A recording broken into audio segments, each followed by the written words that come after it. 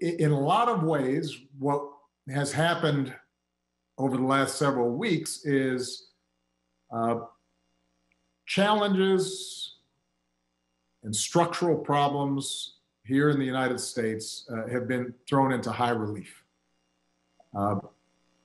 they're the outcomes not just of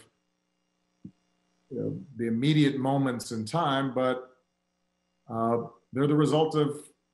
a long history of slavery and Jim Crow and redlining and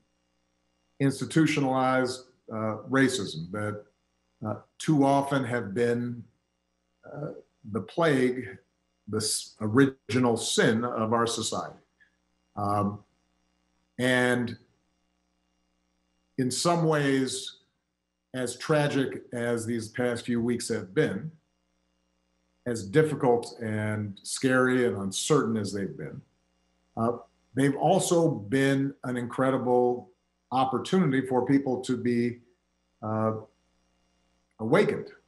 to some of these underlying trends. And they offer an opportunity for us